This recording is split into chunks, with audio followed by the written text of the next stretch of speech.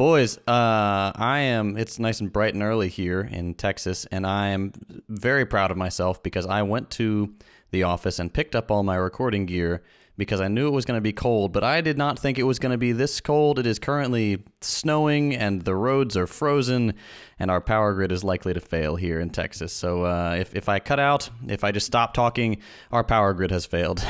Well, obviously, JT, this is a communist weather attack because climate change is a communist plot, and they want you to think that climate change is happening because you're in Texas and there's snow, but it's actually just communists. That makes a lot of sense. I was thinking it doesn't normally snow here, so the only explanation, probably the Cubans, I would guess. They did Havana Syndrome. Yeah. That didn't really catch on, so now they're doing snow. That makes a lot more sense, actually. I mean, how do you explain it snowing everywhere else except exactly on your house in all of Texas? Because your Cuban brothers realized, okay, there's a communist living there, so like you have like you're swimming around and your kid is running around in underwear. Everything's fine, but everything around you is a blizzard. Speaking of which, I'm guessing there's absolutely no climate change where Ben migrated to. I want to actually have a nice little conversation about that.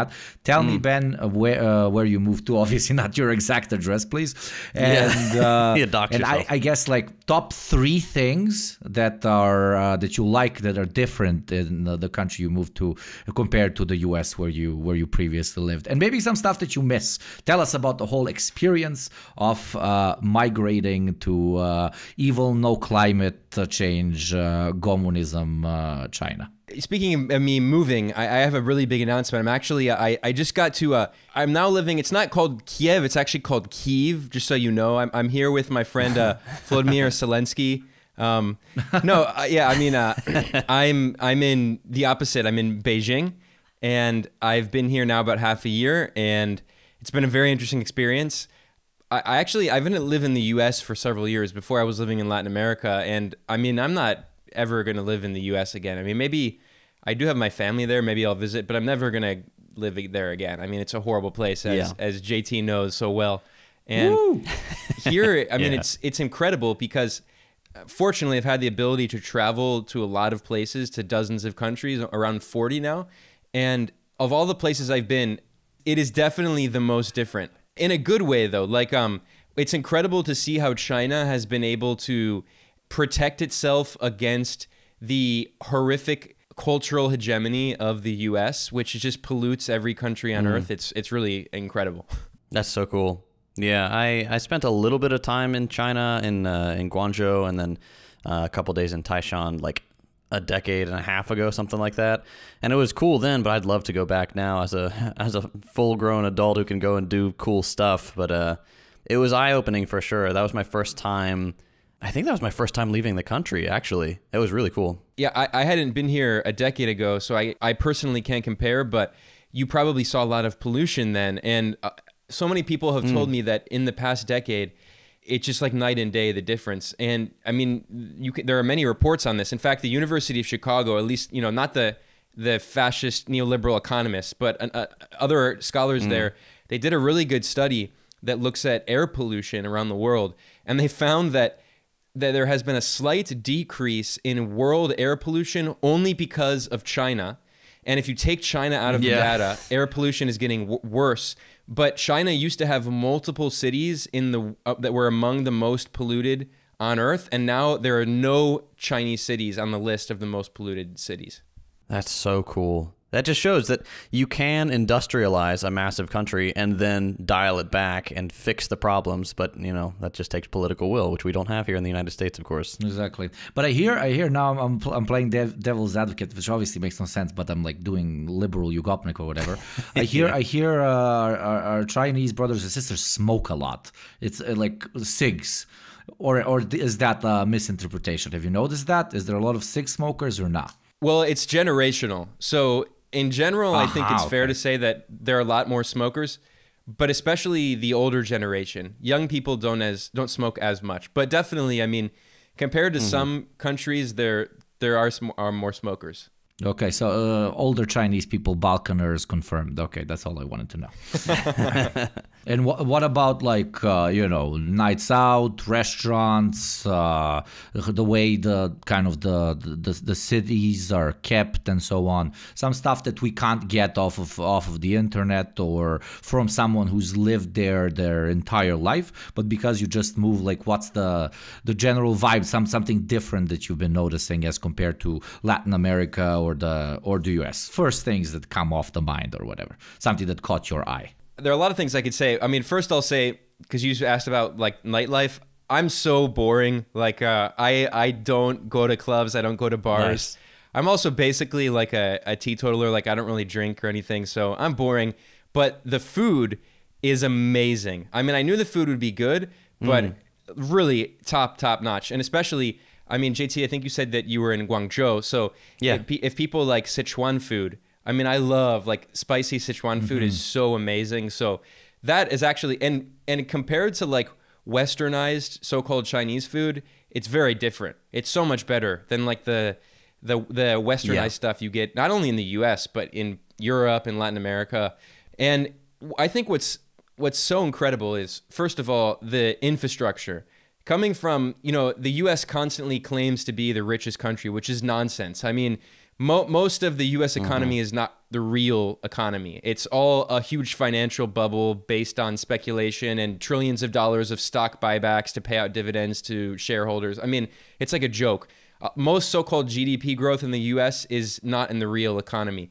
And you can see this with infrastructure just collapsing everywhere. I mean, Biden gave a speech about the importance of infrastructure being rebuilt, and then literally the day he did that in Pennsylvania, a bridge collapsed. And this happens constantly. Of course, we know about what happened in East Palestine, Ohio.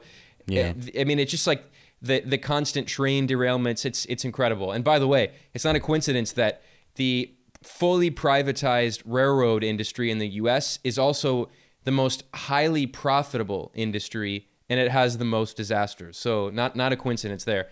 But I mean, when you compare that to China, it really is night and day. The infrastructure is so amazing. The trains, the public transportation, all the other infrastructure in terms of bridges, the buildings, etc.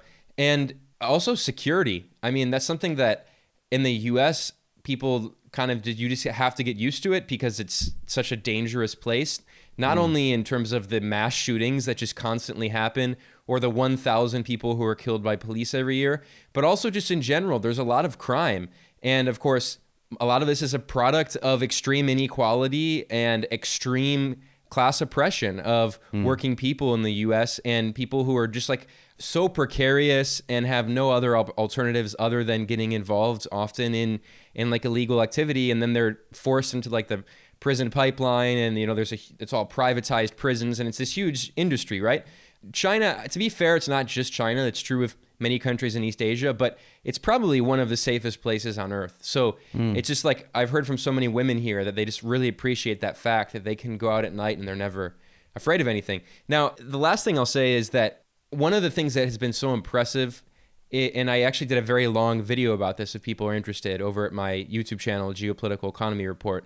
I talked about the idea of sovereignty and how important it is, because especially in my time in Latin America, you realize that many states, it also makes you understand how anarchism is really so infantile, because the reason that a lot of people in the West tend to gravitate toward anarchism is because they're so used to the state being only something that is used against the working class as a tool of the bourgeoisie, of the capitalist class, as a repressive tool. But actually, when you're in lots of parts of the global South, and even parts of the periphery of Europe and such, you can see that actually the state is weaker than capital in many places. And the state is one of the only institutions that the people could try to get access to try to control in order to defend their interests.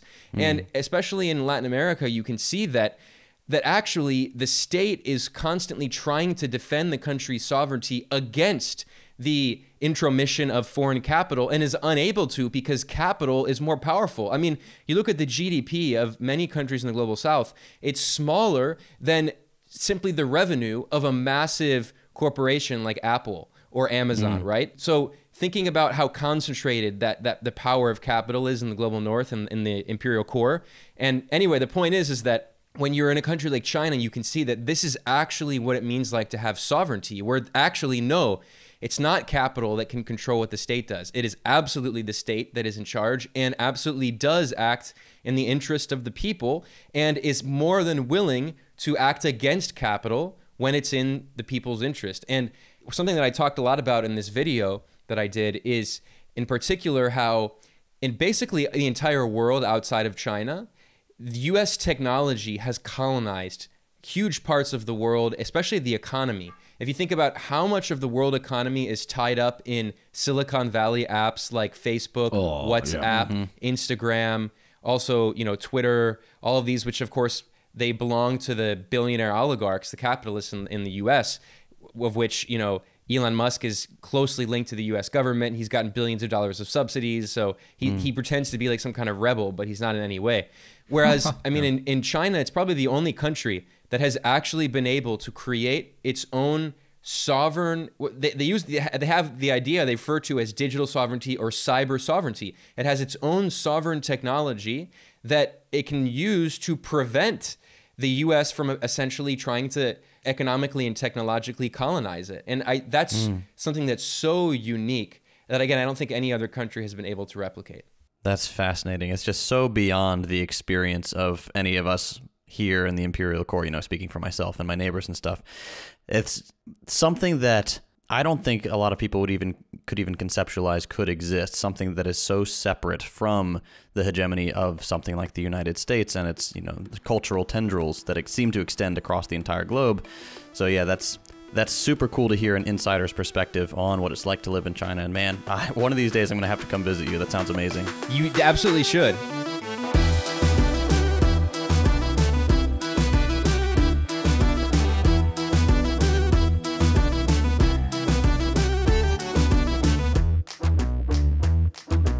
Well, howdy, y'all, and welcome to another episode of the Deprogram. Today we have with us friend of the show and returning guest, the one and only Ben Norton. For anyone not familiar with Ben's work, he's a fantastic journalist, editor, and founder of Geopolitical Economy Report, and speaking personally here, a trusted source of principled anti-imperialist analysis. Ben, welcome back. Anything else you'd like to share with the audience about yourself? No, just thanks for having me. I listen to and watch all of your shows, all three of you. I hope Hakeem can join us in a bit. So it's always a pleasure being back. Thanks for the quality content. Absolutely. We are nothing if not a content mill. The mill will never stop. Our sweet boy Hakeem is, we were speaking about the beauty of infrastructure in China. Our baby boy is currently suffering the subpar infrastructure of the rest of the world.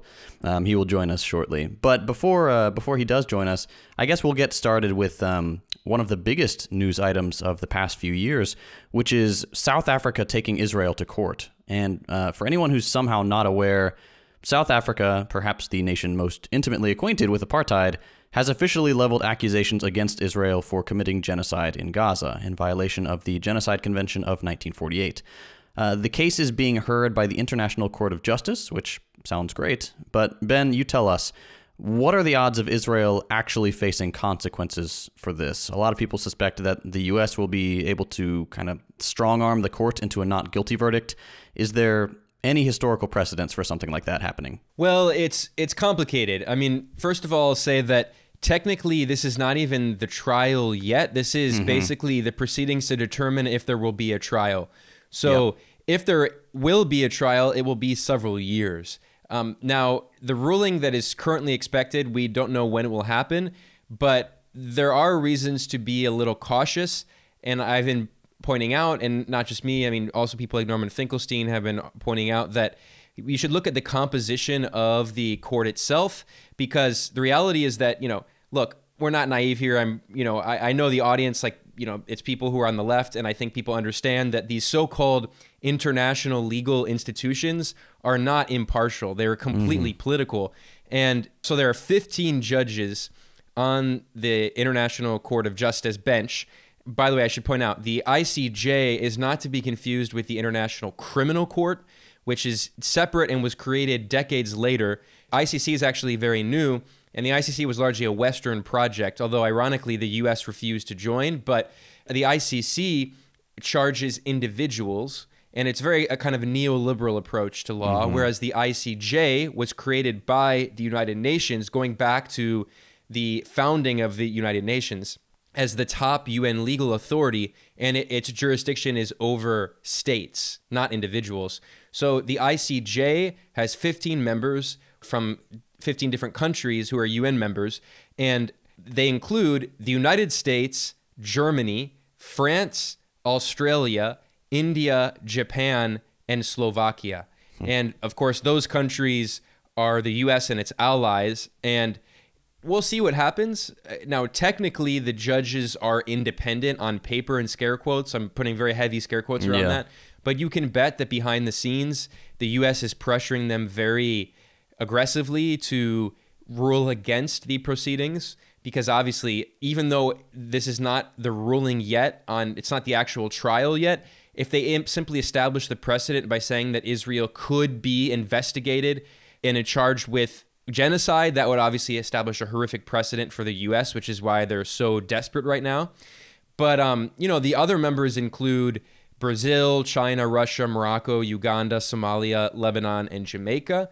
And I think, those judges will very likely rule.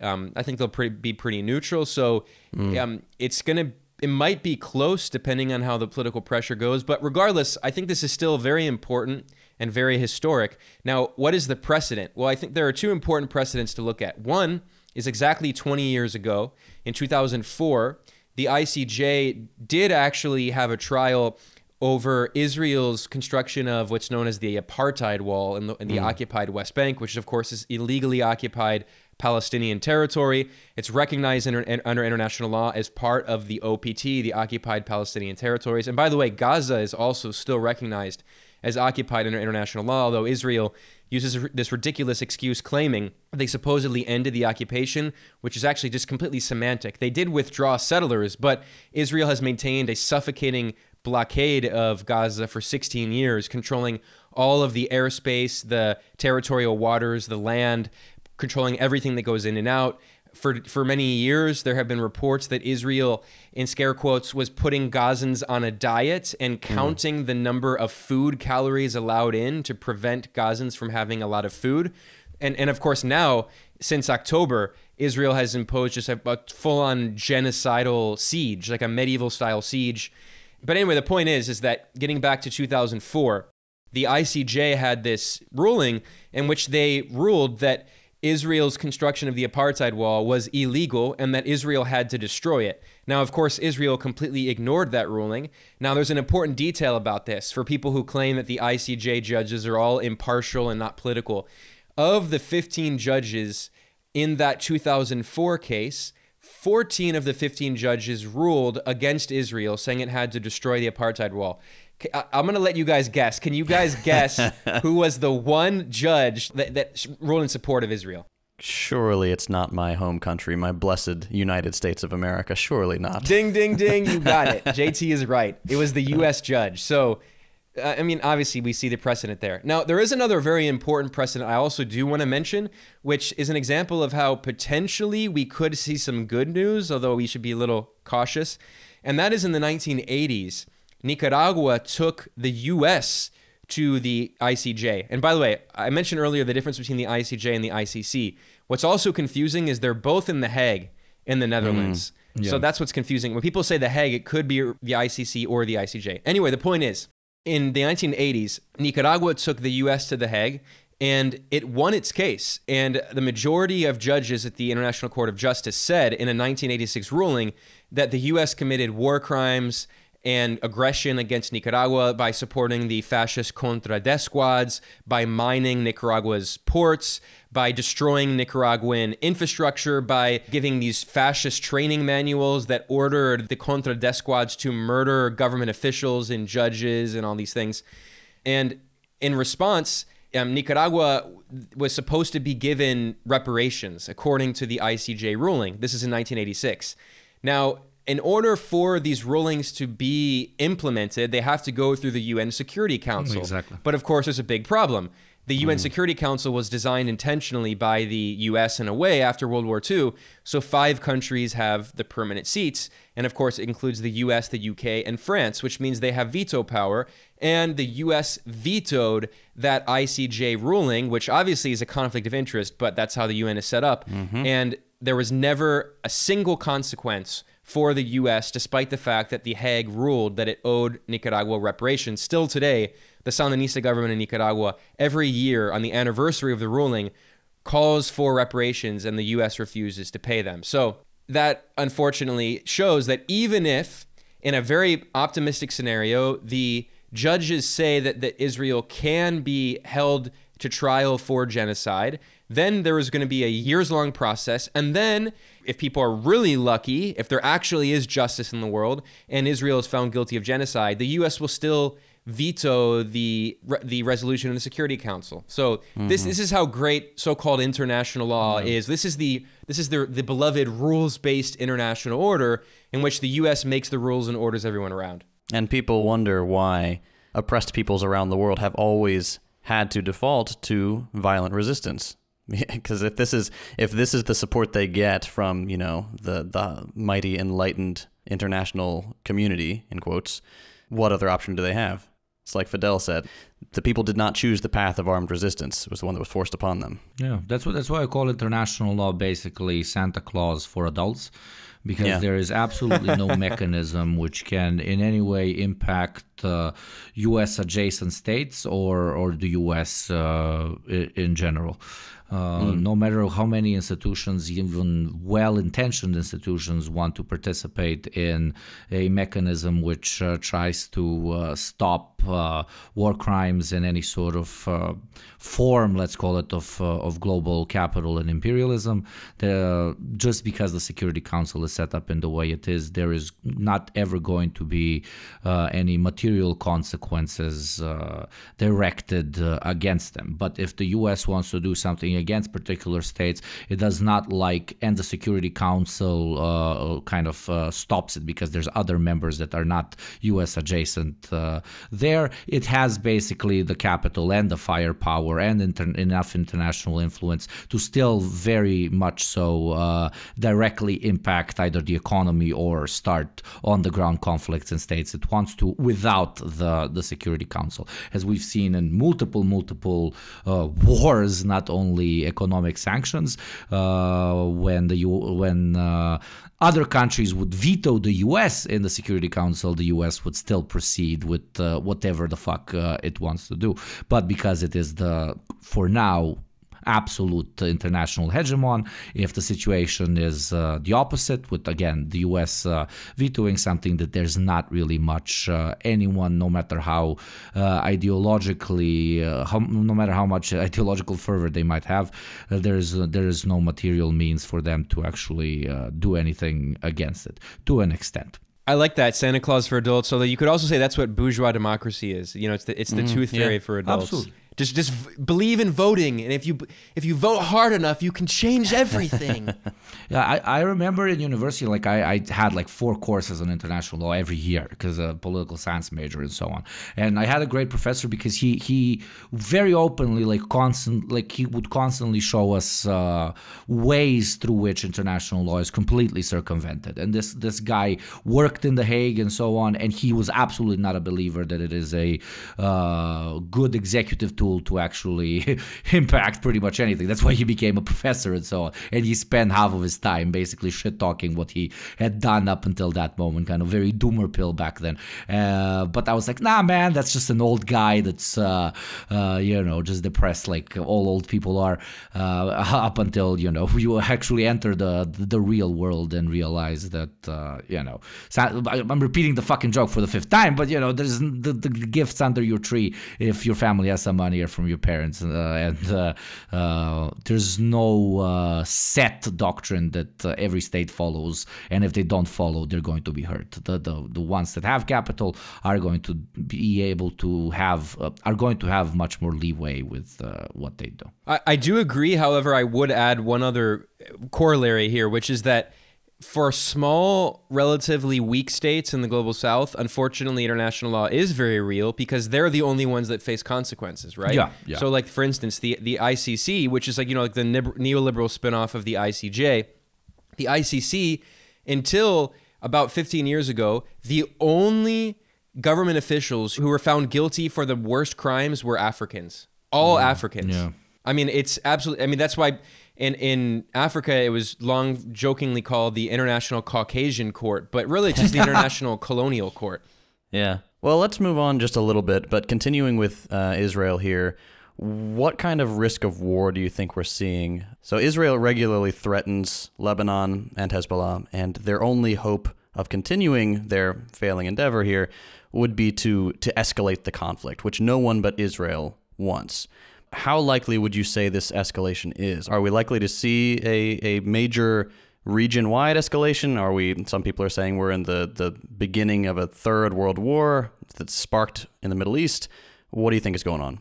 Hopefully this response doesn't age poorly, but I don't think we're going to see like World War III or anything. But and I say that because China is really trying not to escalate and is acting as an actual responsible diplomatic power and doing everything it can to try to broker peace. I mean, which is impossible with, you know, this fascist colonial regime, Israel, but it is important for the other states that are involved in this conflict. But that said, what we're seeing is already a regional war. In fact, I just did a video about this over at my channel, Geopolitical Economy Report, in which I look at all of the evidence, looking at some mainstream media reports. I mean, just here's a brief summary. So in addition to Israel committing genocide in Gaza and constantly displacing and stealing the homes of Palestinians in the West Bank, where also hundreds of Palestinians have been killed and injured and imprisoned. But in addition to that, Israel is also bombing Lebanon, and it's using white phosphorus in South Lebanon, and Israel has carried out drone strikes in Beirut, the capital. Furthermore, Israel has bombed the airports in Damascus and Aleppo, Syria, and the United States is bombing Yemen. The U.S. bombed Yemen on 2 different occasions, attacking dozens of targets. The U.S. is also bombing Iraq, and Iraq's Prime Minister, Asudani, who's not in any way like an anti-U.S. politician. You know, the Iraqi government, the current government, was created by the U.S., but even he is calling for the U.S. to leave. The U.S. continues to militarily occupy Iraq, and this is after, in 2020, Donald Trump assassinated the top Iranian general Qasem Soleimani and the top Iraqi military commander Abu Mahdi al-Muhandis. And after Trump assassinated them in an act of war against both Iran and Iraq, the Iraqi parliament voted in January 2020 to expel the U.S. troops, and they're still there. They refuse to leave. In fact, Trump threatened to impose sanctions on Iraq. And we see Biden continuing the same policy. And the U.S. is also bombing Syria, and the U.S. is militarily occupying Syria, including the territory where the majority of Syria's oil reserves and wheat fields are located. And the stated policy of the U.S. government, according to the head of the Middle East desk at the Pentagon, Dana Stroul, she acknowledged in an interview that the U.S. strategy is to starve the Syrian government of oil revenue so it's unable to rebuild after a decade of U.S.-fueled war destroyed the country, and it's suffering under brutal sanctions, which basically makes it impossible for Syria to get access to foreign currencies, which means that it's facing a crippling inflation crisis because it's running out of foreign exchange reserves and can't pay for imports.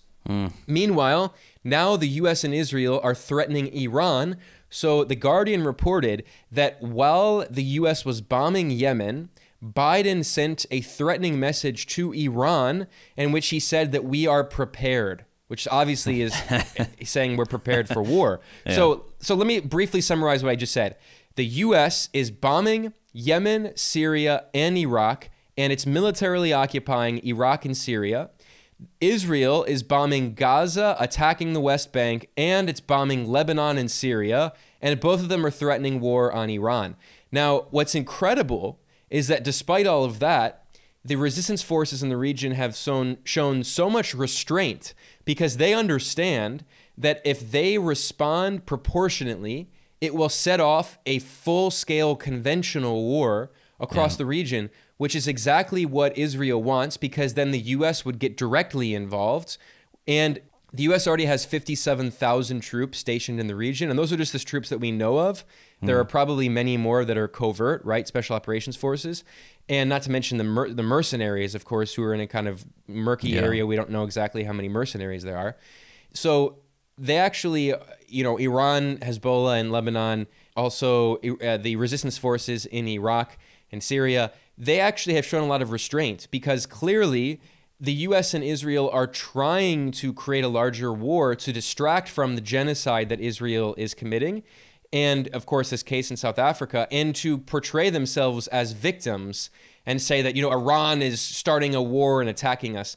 One other quick detail, which is very fascinating about this, is that longtime U.S. allies that were basically client regimes like Saudi Arabia, the UAE, Egypt. You know, Egypt is the second biggest recipient of U.S. military aid after Israel. And yet these countries are actually neutral because they're afraid of getting dragged into a larger war and because these governments have betrayed the Palestinian cause, but their people are very pro-Palestine. And if they were to get involved, I mean, it might lead to the fall of some of these governments, like in Egypt in particular, because Israel's been trying to pressure Egypt to open the Rafah crossing to allow Israel to ethnically cleanse Palestinians and send them into the Sinai Desert, which is the stated goal of Israeli officials. But Egypt has refused to do so, not because, you know, Sisi cares about Palestinians. He's betrayed them, but rather because he would probably fall, his government would fall if Egypt allowed that to happen. So we should also keep in mind that the Palestinian cause all across West Asia and North Africa is an extremely popular cause. You can see polls that show in countries like Algeria, it's literally 99% of people who support Palestine and refuse to normalize relations with Israel. So if the US and Israel were to actually set off this full-on conventional war, I mean, it would lead to a full-on regional conflagration. Yeah. Well, perfect timing. We just had our sweet boy from the region chime in here. He's just joined the call. Hakeem, welcome. How was your train ride? It was fucking bullshit. That's what it was. Excuse me. I don't think I've ever been on a single train that hasn't either been canceled, delayed, and it's become more increasingly ridiculous excuses. This time it was an animal on the track. Somehow it took 40 minutes to get an animal off the... By the way, they didn't specify what animal. And what impressed me the most was they had a, you know, like the AI-generated lady talking or whatever, like the sound bits. And they had one for animal on the track. It's a recurring problem. It's a dude who just likes to dance really well, and he's just like, oh, that dude's an animal, so it stuck. Yeah, exactly right. But, anyway. It's always in between animal on track and American bombings. That's the main two most used. Hakeem, speaking of American bombings, we were talking about the potential risk of war between Israel, the United States, Lebanon, etc. You have any thoughts on this? The only thing I've seen a lot of hubble as they say. I don't even remember if that's the right one. Yeah, but there's a lot of talk about, like in Western media, I've noticed. But I think people forget that the only political agent that would engage in war with the settler colonial entity would be Hezbollah, and they are way too smart to engage in anything like that. They've been very strategic with their going up the escalation ladder.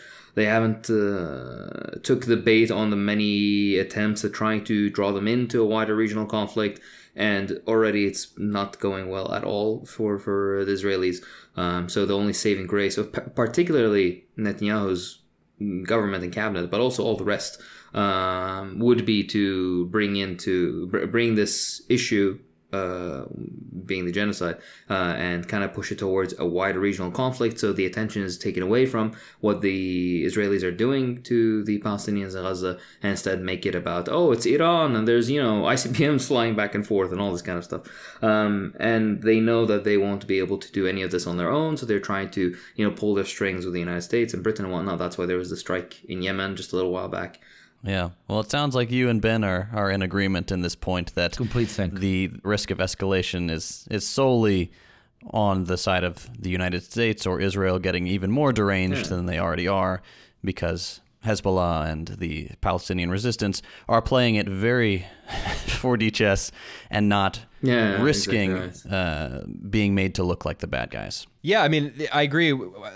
Hakeem, I was basically arguing the same before you jumped on. And another detail I'll add, I mean, I talked about how, so the U.S. is occupying Syria and Iraq. I talked about Prime Minister Soudani, who obviously is not in any way like, an anti-U.S. leader calling for the U.S. to leave. And I also talked about how, not only is the U.S. attacking Yemen, but the U.S. and Israel are threatening Iran. But another important detail, this didn't get a lot of attention in the West. On the anniversary of Trump's assassination of Qasem Soleimani and Abu Mahdi al-Mohandes in January, in Iran, there was a terror attack and around 100 Iranians were killed, civilians. And then it was supposedly ISIS emerged out of the shadows. Yeah. All of a sudden. It's the least believable garbage I've ever seen. ISIS doesn't even carry out... There's still technically a presence of ISIS in Iraq and a little bit in Syria, more so in Syria than Iraq. And there are basically no attacks. Basically. In Syria, it's all very sporadic. Sometimes in Afghanistan, you have some people that claim allegiance, but they're not part of ISIS proper, if you even want to, they're not card-carrying members, if there even is such a thing. But in Iran, there has never been. And by the way, in Tehran, of all places, which I don't know if you guys know anybody who's been, or if you guys have been, but Tehran is a very, the security situation in the Iranian capital is very good. It's next to impossible for them to carry out the attack that happened, particularly in a very densely populated, mostly highly Shiite population within the capital. They wouldn't have been able to find anybody who would even be sympathetic to that trend of thought. Sorry, go on, yeah? Well, you are right that the security situation in Iran is much better, but actually this was in Kerman. This was not in Tehran, the terror attack. But still, I mean, my bad. You're absolutely right. But you're right that, I mean, this is ridiculous. I was shit-talking anarchists for being very infantile, and how in many global south countries, people want a stronger state because the state is weaker than foreign capital. But here's another example. I mean, yes, remnants of ISIS exist in areas where there's basically no state, where there needs to be a stronger state to prevent these kinds of groups from these fascistic, gangster groups, which is really what it is. I mean, it's just like in areas where there is no state, that's where the so-called Islamic State emerged, right? But the point is that those are the only areas where it can continue to attack. The idea that so-called ISIS could launch this sophisticated attack inside Iran and kill 100 people at an event commemorating the assassination of Qasem Soleimani, this is very likely something linked to Israeli intelligence, and it's very likely yet another attempt by Israel to start a war on Iran. And just as Israel just carried out a drone strike in Beirut, which was clearly a red line, trying to start a war with Lebanon, not just in the south, but in the capital. So you're right that, I mean, in every single way, the U.S. and Israel continue to escalate, but the resistance is too smart that they're not going to fall into the trap. No, exactly right. And that's why I like it's very interesting that nobody wants a war aside from the such a colonial entity. And everybody kind of has a tacit understanding. I believe the Americans and the British, when they struck Yemen recently, they informed they informed Saudi or the Houthi government, quote unquote Houthi government, as people like to say, before carrying out the strikes, and they hit positions that they hit before as well, which are already essentially destroyed. So it's either just a show of force to have it be in the media to basically assuage these trends on the American side, but also within Israel, as to, something needs to be done against Yemen. But now this has just made U.S. and British trade ships and other, relevant ships in the area free game for the Yemeni people. It's such a strange and silly development over something that honestly should be a no-brainer of a problem to solve. Genocide should not be this difficult to stop, especially when it's so blatant and explicit. Yeah, I mean, I want to point out an important detail about this. Hakeem mentioned something really important, which is that a lot of countries are afraid of getting dragged into a larger war. They don't want war. It's just the U.S. and the Israeli apartheid regime that want war. And it's important to mention, I talked about the resistance forces, but also, again, even the countries that have historically been U.S. client regimes, like Saudi Arabia, the UAE, Egypt, even they do not want a conflict. And ironically, the U.S. used Saudi Arabia for years to wage a brutal, scorched earth war on Yemen. According to the United Nations, as of the end of 2021, so between 2015 to the end of 2021, more than 370,000 Yemenis died in this U.S. war that Saudi Arabia ostensibly carried out, but using U.S. planes, using U.S. missiles and bombs, with pilots who were Pakistani mostly. They're South Asian pilots. They're not even Saudis because they don't get in the planes, right?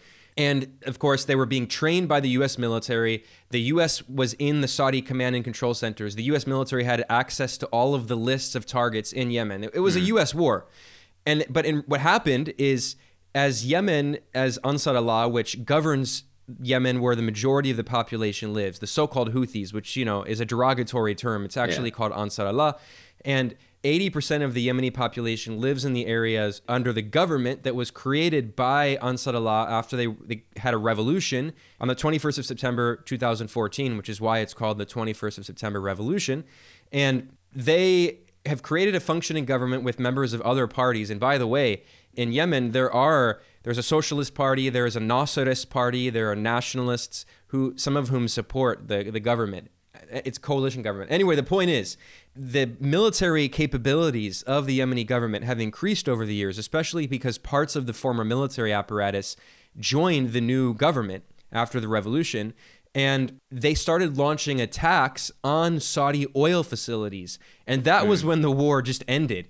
Because, of course, for years, Saudi Arabia, the U.S. was using Saudi Arabia just to launch thousands and thousands of air sorties, devastating Yemeni infrastructure.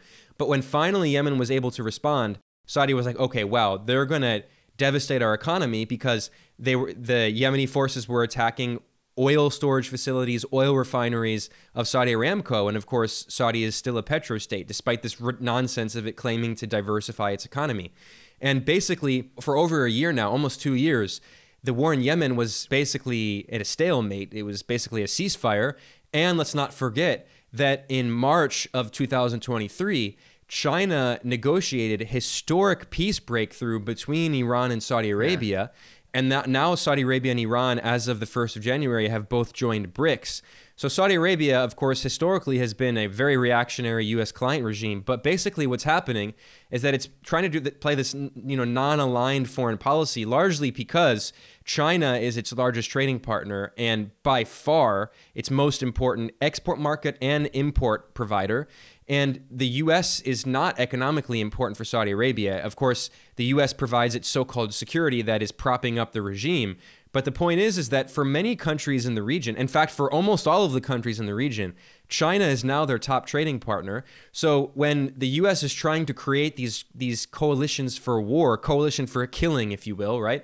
Remember the old coalition of the willing, the coalition of the killing? Yeah. And what's happening is that when Yemen is now preventing ships from going through the Bab al-Mandab Strait, connecting the Horn of Africa and Somalia across from Yemen. And this is one of the most important geostrategic regions of the world. Every single day, until recently, millions of barrels of oil flowed through this up into the Red Sea and then through the Suez Canal. Well, now what's happened is that basically Israel's southern port, Israel has three main ports. Its southern port is the port of Eilat, and it's basically completely shut down. There were reports by Reuters that 85% of the traffic had stopped, but now it's probably 100%. And now what we see is that most ships are simply avoiding the Red Sea and going south instead around the Cape of Good Hope in southern Africa, which adds about 10 extra days to the shipping process. So, I mean, it's not like Israel can't get these supplies. They can instead go through the Mediterranean, but it's definitely having a significant impact. And one final thought. So the U.S. tried to get countries in the region to join this coalition, and no one in the region would join except for Bahrain. The U.S. said, we created an international coalition. It was the U.S., European countries, and Which half of them Bahrain. pulled Even out. Saudi Arabia did not join. By the way, the best part about it is some of the European countries that pledged some support, like pledged basically boat, like yeah. hot lunches or something. They sent a dinghy. Like what? Yeah, seriously. Like I think it was. I don't remember if it was. I don't remember now. But I believe Canada had sent something as simple and stupid as essentially like 3 medical personnel, basically, to be part of this coalition of the willing. But blackface on the point squad. of the, yeah, exactly right. But one interesting point on the port of Eilat in the south of occupied Palestine is that it is in the grand scheme of things, a minor port for Israel, but that doesn't mean that it's not. I mean, there are only 3 really major ports that they get, particularly war material through, but also regular trade. Eilat is the smallest one of these, but the fact that it's still closed is very good. But the biggest thing about this was originally when this started happening with Yemen imposing well, it's not a blockade, it's a very selective blockade, if even, where as long as the ships aren't going to Israel, everything was fine. Many ships that would pass through the strait, even as far out as the Indian Ocean, would specifically specify not affiliated with Israel, not going to Israel, blah, blah, blah, in their, like the tech info that everybody can access. But then once the United States started getting involved, once this stupid coalition was called up, and especially since the strikes occurred, now the area is considered to be an active war zone, and insurance rates have shot up through the fucking roof. So through hoping to kind of essentially protect shipping lanes and protect industry and the flow of commerce, the United States shot itself in the foot through its own chosen system, through the capitalist system, by creating this fire in the area, which basically results that in the fact that even if nobody was to do anything in the region for another month, no ships go through, and no rockets fly, no military overview or patrols or anything like that. Insurance rates have gotten so high that even if you wanted to go through the area, it's become too expensive to, just because of the insurance you'd have to pay. So now you're kind of forced to go around Africa. It's the stupidity of it is very interesting. But of course, the United States and all these other European countries don't care. They'll continue to be sending all their citizens' tax money and everything else to the illegal occupying army to keep them afloat. Meanwhile, their economy collapses from under the rotten wooden beams that hold up the entire structure. Hey guys, I have an announcement. I'm announcing here for the first time, I'm writing a book. It's called A Problem from Hell, America in the Age of Genocide. Totally original title. I don't know if nothing to do with the book of the same name by Samantha Power, arguing for the responsibility to protect. Remember that? R2P? Remember that? Yeah. Oh yeah. The responsibility to protect. We must intervene. Well, I want to thank Yemen, because Yemen, for the first time in history, has actually invoked responsibility to protect for good reasons. Yeah. They are trying to stop a genocide. This is an actual humanitarian intervention that everyone should support. 100%. R2P. Well, that sounds like everything will be wrapped up probably by the end of this week over in that region of the world. So moving on to South America. We recently saw everyone's favorite insane Reddit libertarian assume the presidency in Argentina. What can you tell us about Javier Milei and his plans for economic shock therapy? What measures has he enacted so far? And how are they affecting regular Argentines? Except sister fucking maxing, which yeah, besides that. Yeah. We could easily have 2 hours of just on this madness, complete madness. So, I mean, first of all, one of the most important details was mentioned. Libertarians will never get over the reputation of basically being pedophiles and supporting incest, because Milei, he's probably incel. He's probably an incel. Yeah. So he claims now he has a girlfriend. That's news, but I think I'm very skeptical. So because he's not married, when he went to his inauguration, his sister joined him. So the first lady of Argentina is his sister, and his first act as president was making nepotism legal. I'm not joking. Yes. It was making nepotism legal, and And his sister is now the chief of staff, one of the most important I love it. figures He in the specifically government. he specifically overwrote a law against nepotism. He rewrote it to allow his sister in. Oh my god. And the law had been ironically endorsed by the former right-wing president Mauricio Macri, who's like the millionaire oligarch. Anyway, the point is that Milei really is, that's a perfect description, a Reddit libertarian. He claims to be an economist in scare quotes, but he's actually not. I mean, he's an Austrian school ideologue. He doesn't know anything about economics. He doesn't actually do economics. It's not real economics. And I mean, I'm not even, obviously neoclassical economics, there's a lot you can criticize about that nonsense, right? But even that is better than this just nonsense that he claims that. So the point is that he is a follower of Murray Rothbard, the ANCAP icon, right? Yeah. Who, by the way, let's not forget, toward the end of his life, Murray Rothbard became a full-on reactionary. He, there's this kind of like these libertarians who just move further and further to the right, and they all start going to Latin Catholic masses, and they become neo-reactionary people. They call them, Peter Thiel types. So this is exactly what happened to Murray Rothbard. He was the original neo-reactionary, and he was very close to the KKK at the end of his life, and he called for a grand coalition between libertarians and the far right. And so Murray Rothbard also, he openly defended the idea that there should be what he referred to as a flourishing free market of children. I'm not joking. That's the exact quote. He said, every libertarian must acknowledge that if you truly believe in the free market, there should be, quote, a flourishing free market of children. And during his campaign, in an interview, Milei mentioned the possibility. He said that we should create a free market for adoption, is the way he put it, which means that you should be allowed to sell your kids if you don't want kids. And by the way, the reason he proposed this is because this libertarian wants to make abortion illegal. Yeah. Now, abortion was made legal a few years ago by the centrist liberal government in Argentina of Alberto Fernandez.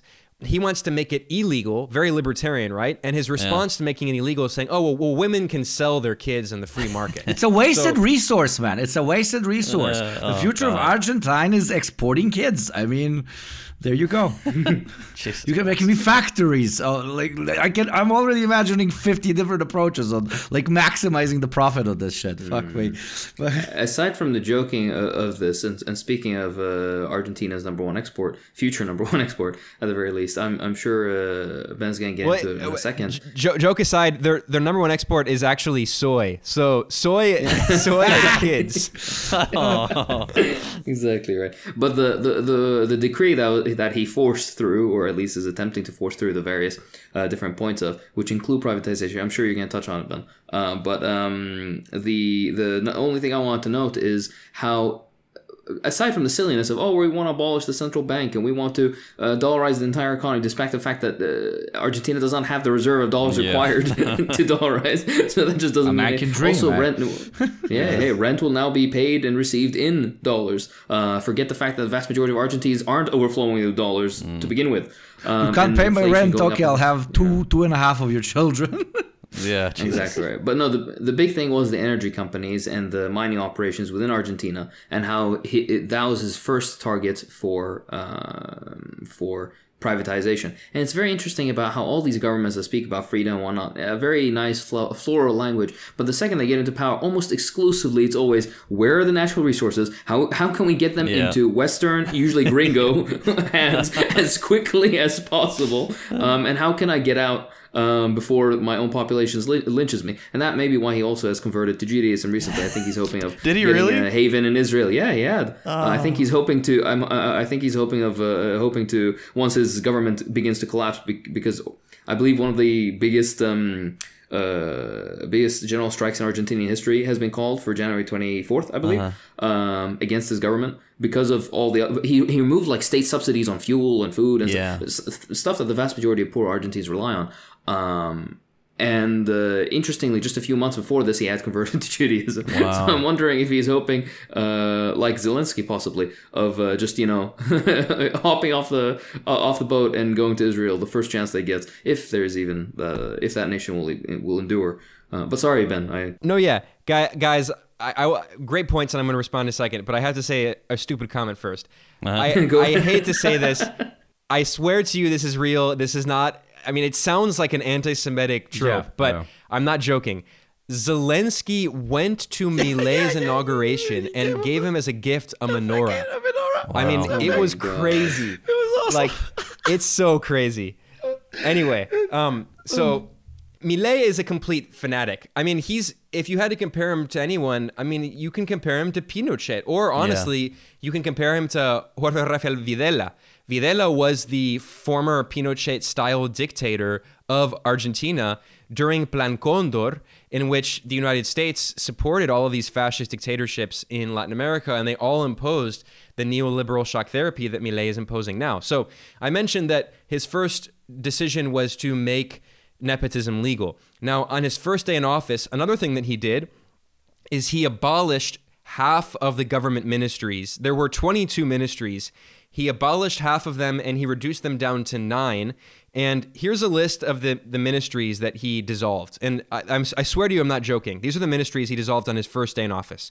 The Ministry of Science and Technology, Ministry of Education, Ministry of Transportation, Ministry of Environment, and of course, he's a climate science denier. Ministry of Employment and Social Security, the Ministry of Public Works, the Ministry of Tourism and Sports, the Ministry of Women and Diversity. He's a complete misogynist.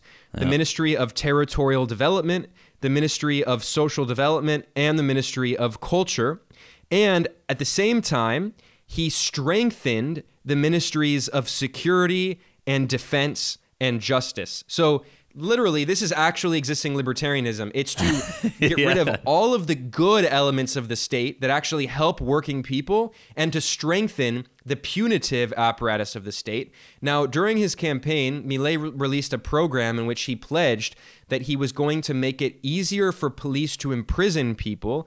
He also said that he would reduce the age at which minors are considered legally, they have legal immunity, and a lot of people interpreted that as like opening for like pedophilia or whatever, which libertarians always try to do. But he's also just saying that we should be able to imprison teenagers for crimes and make it easier to imprison them.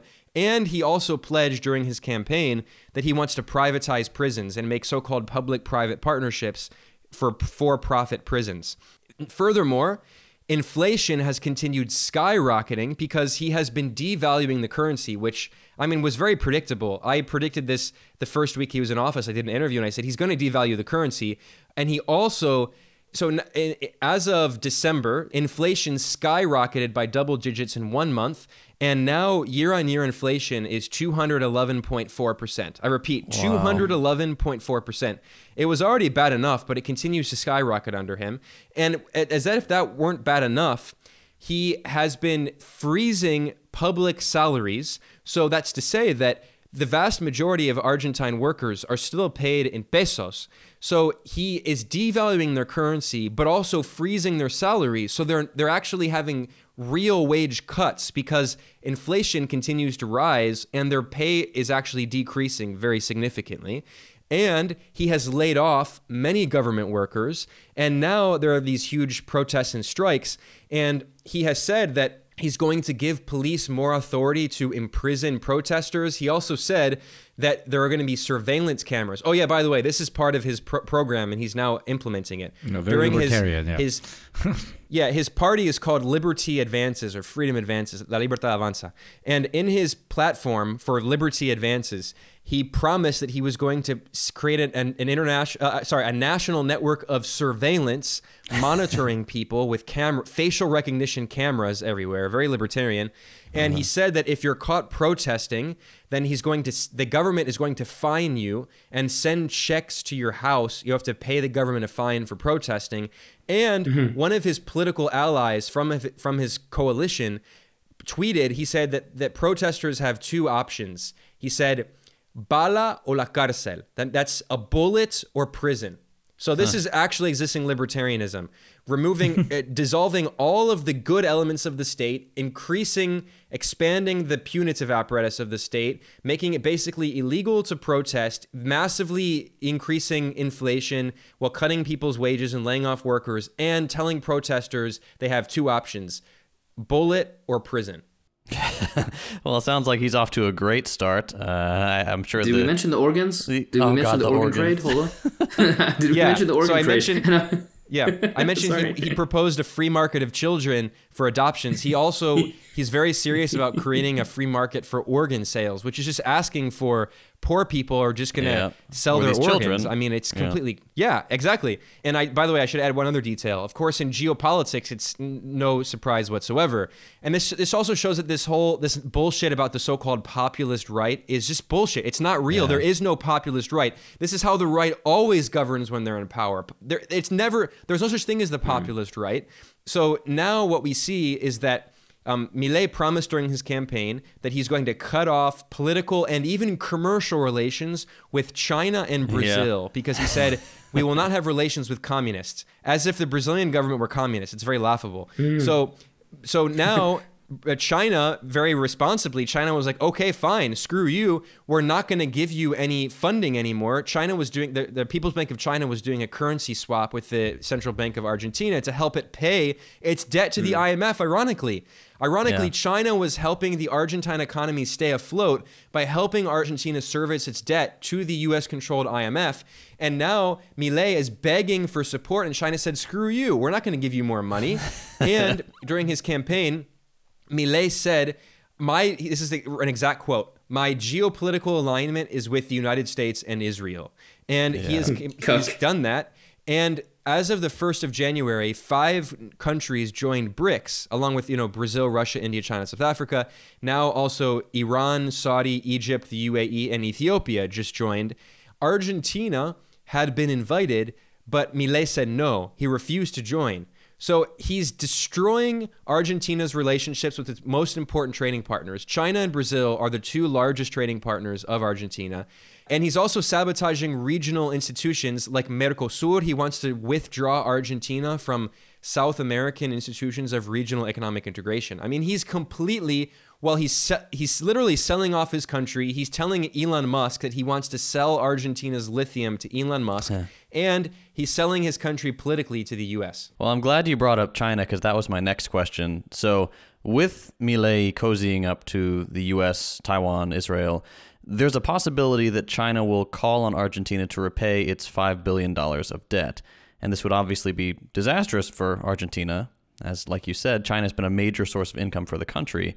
And now Milei is throwing that away to make Daddy US happy. Do you think this is likely to happen? And as a broader question, how are China's Latin American ties looking at the moment? Has the U.S. boot been meaningfully shoved off in the region? It's very hard to say. I don't think that Argentina will pay, but it's complicated. So the debt that Argentina has with China is from a currency swap. So it's actually, what happened is that the Argentine Central, it's complicated. The Argentine Central Bank exchanged the peso at a given exchange rate, a set exchange rate, and in return, the People's Bank of China, the Chinese Central Bank, gave Argentina yuan, the Chinese currency. And ironically, Argentina was using its yuan in order to pay its debt because it was trying to use the rest of its dollars and its foreign exchange reserves to service its dollar-denominated debt. So, I mean, Argentina was just completely running out of foreign exchange reserves. Technically, actually, Argentina has had net negative foreign exchange reserves, but because of the Chinese injection of liquidity, it was able to pay back some of its dollar-denominated debt. Now, in addition to having the largest IMF debt in the world, by far, Argentina owes a lot of debt in the form of sovereign debt, in the form of government bonds. And those are largely, over 70% are denominated in dollars. Now, this is very important. This is not often understood. They're referred to as Euro bonds, which is misleading. They're not actually in euros. They're called Eurobonds because of the origins in the offshore dollar markets in Europe. But Eurobond refers to a bond that is created by an institution in a currency that is not the domestic currency. So many developing countries in the global south, because of the history of underdevelopment and colonialism, they need to invest significantly in infrastructure and industrial development, and they need to take on debt. I mean, it's very difficult to grow without taking on debt. And however, because of exchange rate risks, because everything in global capitalism revolves around investors, especially in the neoliberal era. I mean, it's a dictatorship of foreign investors where even if a left-wing government comes to power, foreign investors can collapse their currency, right?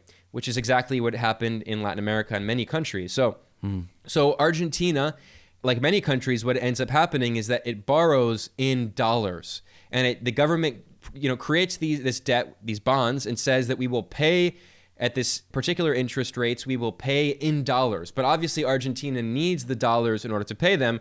And in order to get the dollars, Argentina has to continue to export its guts out, right? Well, Argentina simply didn't have enough dollars, and it was hemorrhaging its foreign exchange, and its currency was collapsing against the dollar. And now we're in the situation where Milei is making the situation even worse by antagonizing two of the most important trade partners for Argentina, which provide Argentina with much of its access to foreign currency.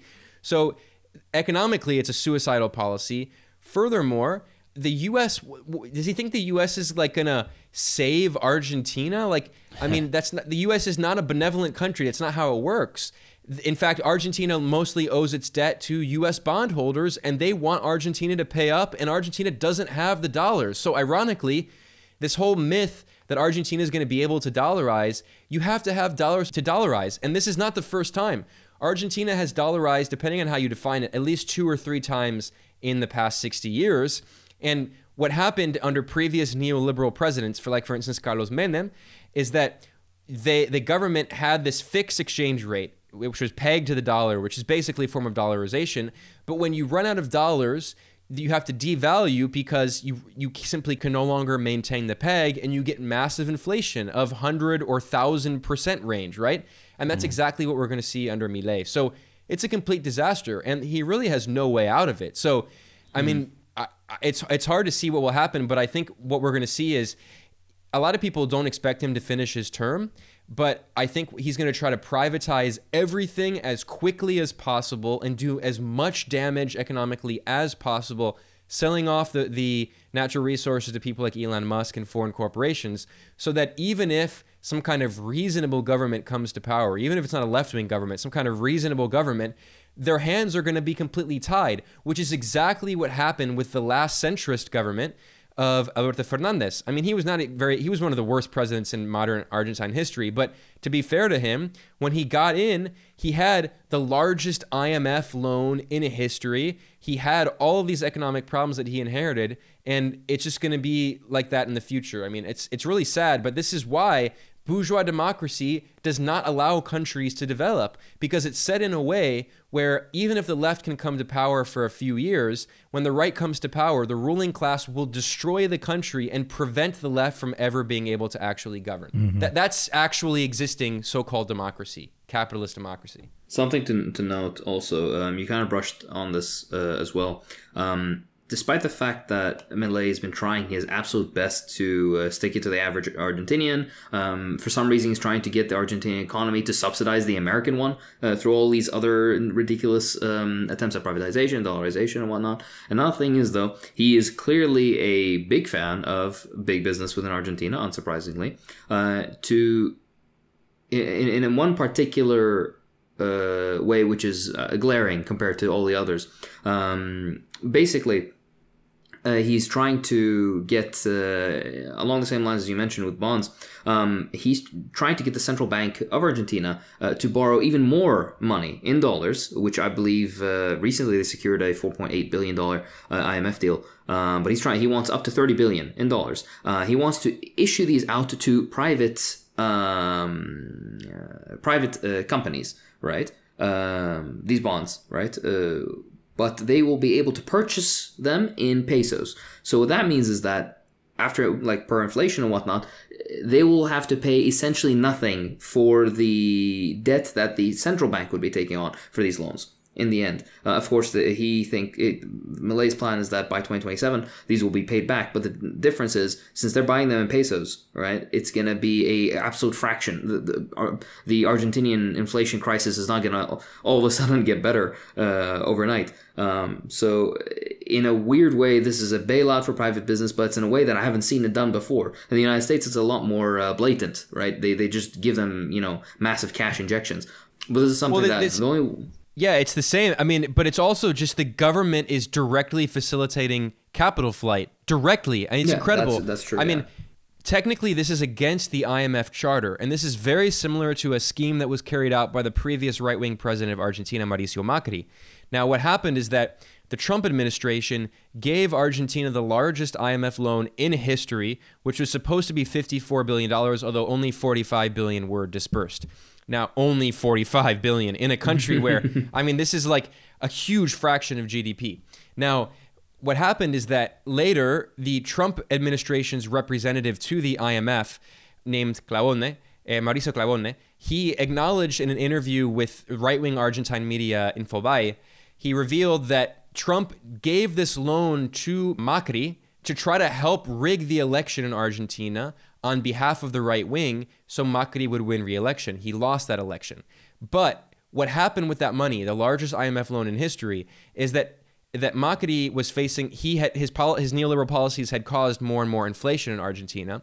So he used that money to basically do what Milei is trying to do now, to stabilize the currency and to allow all of the large capitalists and his friends and donors to exchange all of their pesos for dollars, and then basically to stash all of their wealth in offshore bank accounts. So that IMF loan was basically used to fund capital flight, which again violates the IMF charter. But we now see that the U.S. recently approved the IMF giving a massive loan to Ukraine in the middle of a war, which also violates IMF rules. The IMF has never before given a loan to a country that is actively at war. So we see that there are no rules. The IMF just does whatever the U.S. tells it to do, and the U.S. is the only country with veto power in the IMF. This is, again, the rules-based international order, right? So now what's happening is that Milei is doing exactly the same. So he's going to take on more debt. He's going to use those dollars to allow wealthy Argentine capitalists to exchange all of their pesos, anything they have still denominated in pesos, for dollars, which is going to collapse the peso, but they don't lose any of their wealth, and then they're going to stash it all in offshore bank accounts. So this is, once again, I mean, this is complete plunder. It's government-supported capital flight, and of course, it's backed by the IMF and therefore the U.S. All right, we're covering the entire globe with the geopolitics now, but something it's in the name. It's in the name. Let's go. He said. By the way, your geopolitical side note before you even ask the question, the geopolitical overview of the past year that you did, the 50-something minute video, was absolutely fantastic. Genuinely, such a good work. I mean, that's why we always want to have you on. That's why we've been trying to get you on more frequently. And that's why my dumb ass with the trains being missed kind of throws a wrench in that. But my question was, what's going on in the Congo right now? It's a little bit of it is a messy situation, but it is such a blatantly capital-driven catastrophe in the area. And it's entirely based around mineral resources and rare earth metals and the extraction of them. To fund basically this new wave of technological development around batteries and whatnot. But not only that, seeing how the structure within the Congo, all the current issues with the crisis are so deeply interconnected to capital, it feels almost it feels like a tired saying to be like, oh, it's a neo-colonial extractive structure that's going on. There's a very blatantly imperialistic. It's almost like 20th century in the way that it's appearing. Nowadays, we see it a lot more develop much more insidiously. But could you just give us an overview what's happening in the Congo? You go into as little or as much detail as you like. Yeah, I mean, it straight up is neocolonialism. I mean, if of any country in the world that would represent this neocolonial system, the best, it might be the DRC. And we should keep in mind a few things. I mean, JT actually did a great video about this recently over at First Thought, so I won't repeat a lot of the points he made, but we cannot understand what's going on in the DRC without understanding the history of Patrice Lumumba and Belgian colonialism and how similar the situation is today. I mean, what King Leopold did in modern day DRC and Congo is, I mean, just straight up genocidal, one of the worst atrocities in modern history. And King Leopold should be up there, seen in the pantheon of war criminals in history like Hitler. But because, as many global South intellectuals have argued for a long time, fascism was what the colonialists were doing already around the world, European colonialists. Fascism was the application of those European colonial practices inside the imperial core itself. And the DRC is a classic example of this. Anyway, the point is that for the first ever democratically elected prime minister who created the Democratic Republic of Congo, Patrice Lumumba, he is assassinated in an operation supported by the CIA and Belgian intelligence. And it was Eisenhower who personally gave the approval, the green light for the assassination. Then after killing Lumumba, who was the physical embodiment of decolonization and a symbol of freedom across Africa and the global south, after killing him, his body was dissolved in acid, and the only remaining part of his body was a tooth. And recently, his family was finally given the tooth back, and Belgium like did this fake apology and all this nonsense. But like, I mean, it was your fault. We didn't want to do it, but Jesus. I mean, I just wanted to mention that history because that's just like one of the most clear illustrations of colonialism and this history of the physical embodiment of anti-colonialism, of freedom from colonial subjugation, being killed, his body dissolved in acid, and his family being given his tooth back. As if like that's, sorry, here's his tooth. I mean, it's just so crazy. Anyway, for decades, the DRC was governed by a complete, basically U.S. client dictator, complete, right-wing puppet. What's so sad is that even the DRC then, so for people who don't know, Mobutu Sese Seko was this U.S.-backed right-wing dictator who governed. And at that time, it was called Zaire, but now the Democratic Republic of Congo. And that was until the 1990s. What's so sad about the situation today is that even since the 90s, the DRC has continued to de-develop. It has economically shrunk. It has been in a recession and has shrunk since the 1990s. So this is a clear example of a country where the entire economy revolves around resource extraction. It is basically a resource colony. And if you look at major exports, it's largely copper and cobalt, which are extremely important in technologies that are used around the world, and especially as we move toward a green transition, which obviously I think a green transition is very important. I mean, climate change is an existential problem, and we do need, in order to create these technologies, we do need to have a lot of these minerals, but it should be done in a way where you have sovereign governments that are able to work out advantageous agreements so these minerals can be used in order to industrialize and create this technology. And I think a textbook example of that is Bolivia. Bolivia is, I think, people really should study what's going on. It's an amazing model for how a country can actually, because the problem is that it's a complicated discussion, because what's often happens is we're stuck in this binary with the ultra-left anarchist types who say that the problem is extractivism, and they lecture the global south, including leftists in the global south, saying, stop extracting, stop using your natural resources to develop. You're not allowed to develop. We developed in the rich imperialist countries through extraction, but you're not allowed to. Whereas, obviously, if you're telling people in Bolivia, if you're telling people in many countries in Africa, Zambia as well, Angola, etc., if you're telling people in Zimbabwe they can't use their lithium, or Iran, right? They're going to be like, screw you, colonialists. So a lot of this rhetoric, I mean, and some of these people in Latin America, they're not actually from Latin America. They operate in Latin America in places like Ecuador.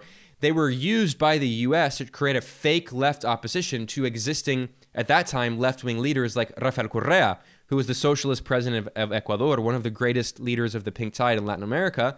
And there was this fake neoliberal so-called left opposition, which was anti-extractivist, and lecturing Correa, who's a socialist, saying, you shouldn't use your natural resources and oil to develop and build infrastructure, to use that revenue to build infrastructure and lift people out of poverty.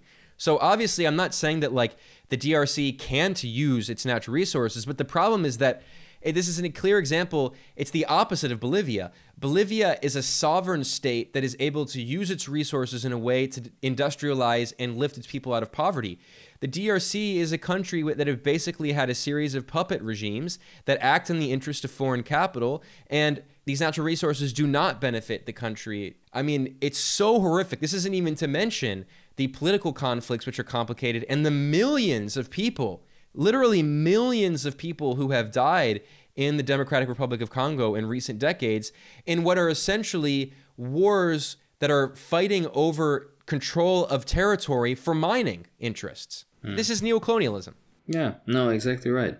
What makes it worse, though, is the fact that all these differing trends that exist politically within the Congo have not, or all the progressive trends that used to exist in the same line of Lumumba and other similar movements, including the ones that were supported by the Cubans up to a point.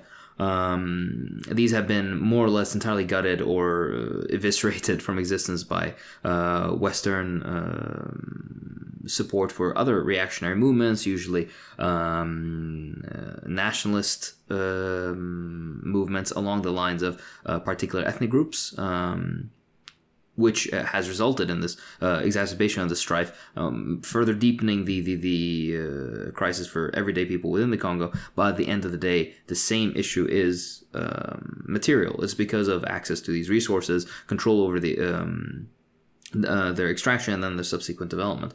What makes it even worse, though, is the fact that despite, I mean, this point is kind of beating a dead horse at this rate. But with all the talk of human rights and democracy and freedom of choice and freedom of thought and all this bullshit that you hear from the West, which has been used as a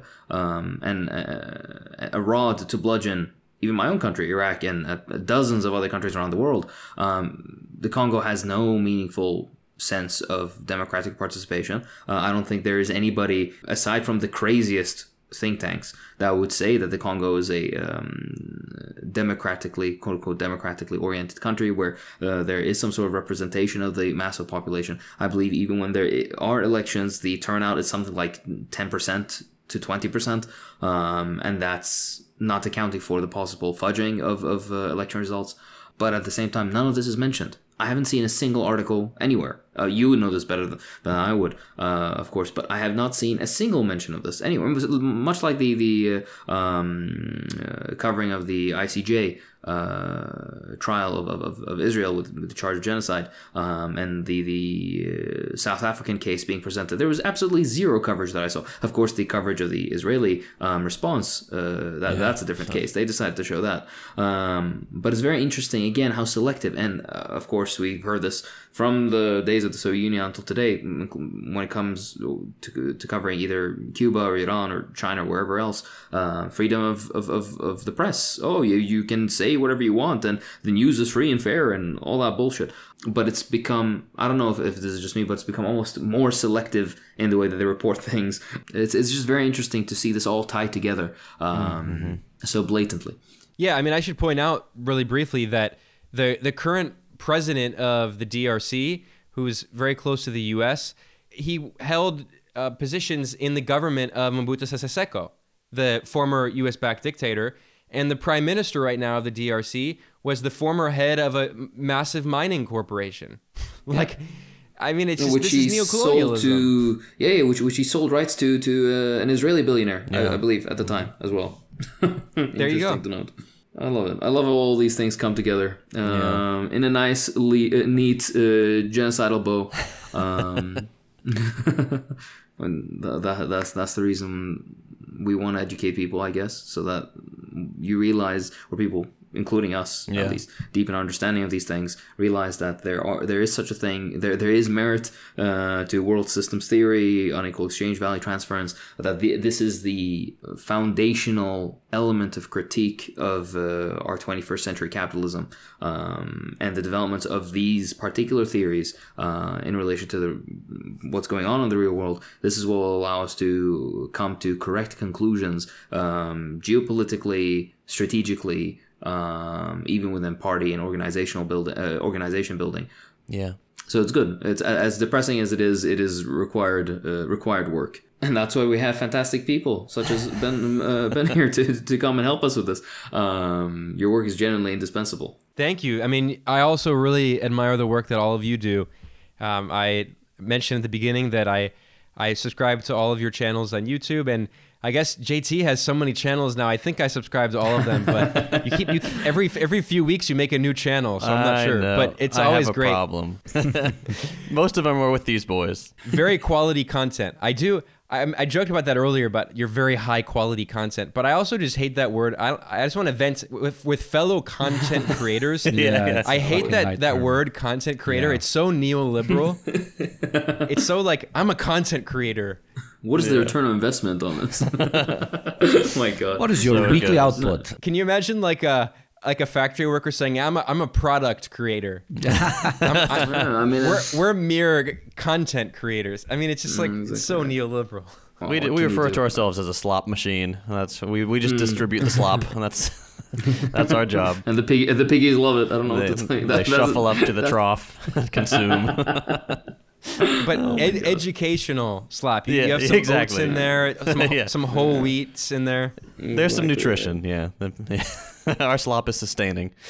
Something that you guys do well, which I appreciate, because I make these like long, boring, very intense, high information videos, is at least you do it like, you chill out, you relax, and you have jokes, which I get too angry and too I'm too obsessed with all the minor details. I can't make it funny. It's hard to do that. It's impossible to do those both at the same time. Well, I think both of those approaches have their place. I mean, for people who get really depressed and once they've learned the reality of any given situation from maybe your stuff that's super educational and super required, then if they need to de-stress, they can come to these three goofballs talking about balls for an hour and a half. So we both serve our purpose, even if yours may be a little bit more educational. But we're glad to be part of the system of education, no matter what our role is. So, Ben, I guess we'll wrap it up here. We'll let you go to sleep. I know it's super late over where you are.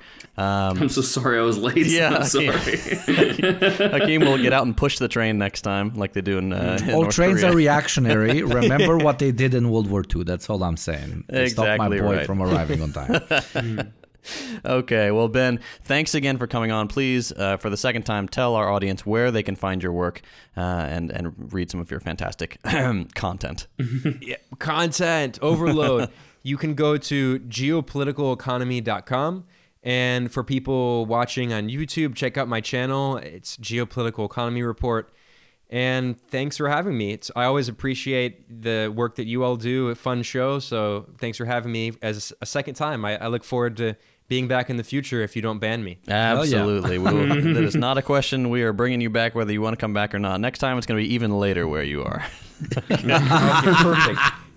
You can wake me up at 4 a.m. and interrogate me.